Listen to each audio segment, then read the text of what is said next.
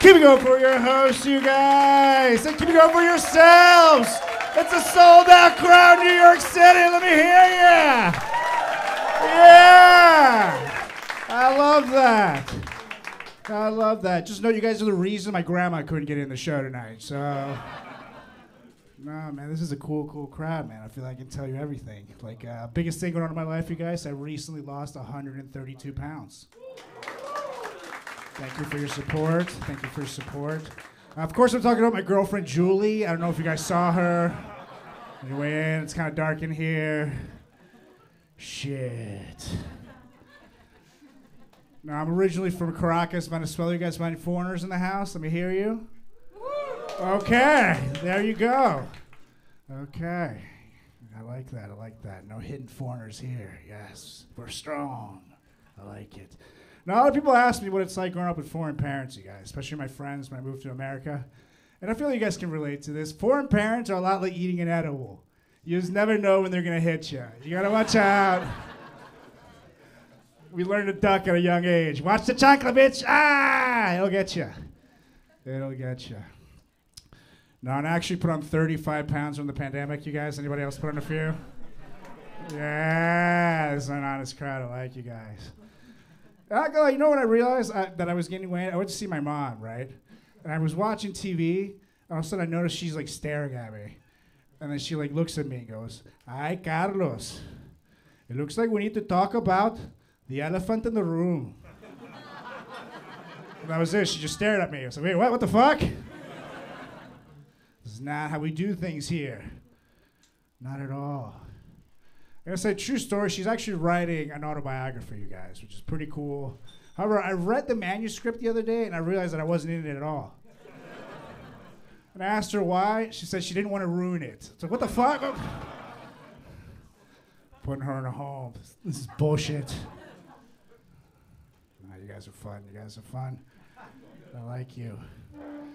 I was scrolling through the old TV the other day, and I snapped on the story on Fox News that was warning about how artificial intelligence is going to take all of our jobs. Have you guys seen that?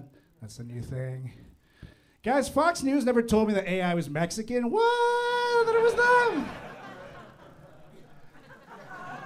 She's got it. There you go. Took a second. Turns out it doesn't stand for artificial intelligence. It stands for AI. There we go. That makes so much sense. And we are in an election year, you guys, so I'm not going to lie. I had to make the decision to stop watching Fox News. And I'm not going to lie, I also have to stop watching CNN. And I stopped watching Fox News for the same reason I stopped watching CNN. That's because I can't afford cable. It's very expensive. Times are tough, you guys. Times are tough. All right, let me hear from my relationships in the room. Anybody dating, married? Let me hear you.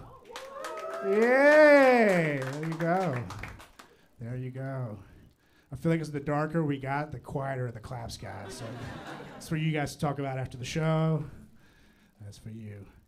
But I do have a girlfriend, you guys. I do. Her name is Julie, but you guys don't know her because she goes to a different school.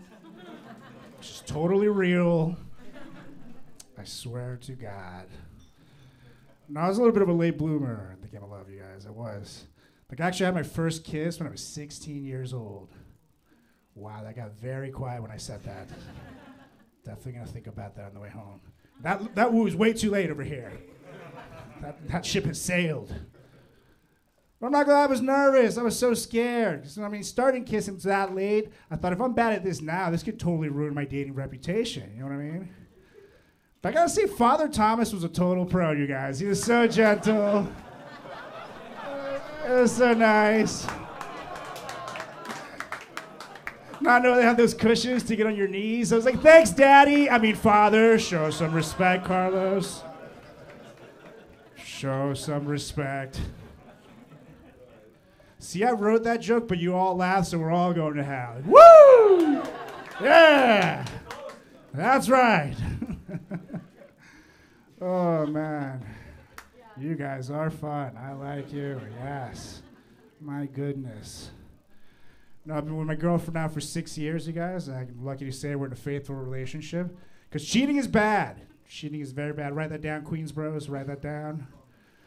Like, actually, growing up, my buddy's dad actually cheated on his mom with one of his patients, and it totally, like, ruined the family's life, you guys.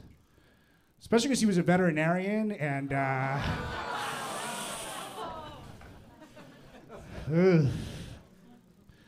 But it totally makes sense, because he always carried peanut butter with him, but I thought he was allergic, so now it makes connecting the dots there. Connecting the dots, there you go. There you go. No, my girlfriend actually comes from a family of doctors, you guys, so I decided to latch on, because I'm a comedian, and I'm broke, bitch. I'm not gonna lie, you know, I had this, a couple months ago, I had this rash down there that I was very nervous of, you know? So I decided, having a family of doctors right there, I decided to show her uncle the rash, tell me what it was, you guys. That's the most awkward way to find out he was a psychiatrist. Shit.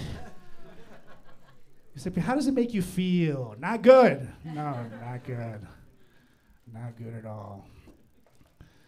Let's see, how about kids? How do we feel about kids in the house? Do we like kids? Do we want kids? That kind of sounded like a fuck those kids.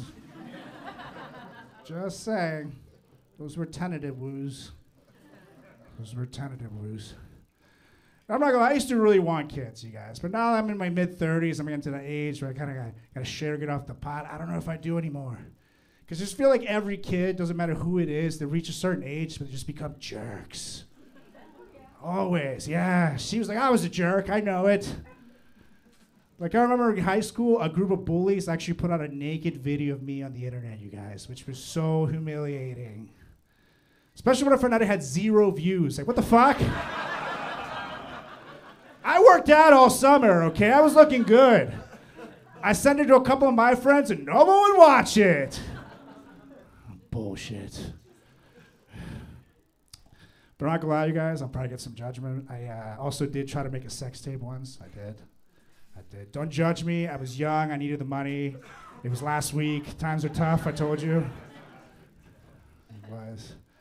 But I'm not gonna lie, I finished way too quick, so it was more of a sex gif, you know what I mean? You can watch it 17 times in 4 seconds. There's a lot of replay value to it. The views are racking up. Yes, yes, yes. Now, I think the worst humiliating job I ever had, you guys, was in college. I actually tried to sell semen for money to make my tuition money. It's true. You can sell your swimmers and make some good money out there. And not gonna lie, you can judge me all you want, but I learned a lot about business while selling my swimmers in college. For example, I learned that selling semen's a terrible door-to-door business. No one wants that. You always gotta bring a towel, just in case you trip. It's never know. Oh, man. And like your hostess told you guys, I was on MTV. And I was actually recently on Fox Nation Taxi Cab Comedy, which is a fun little TV show.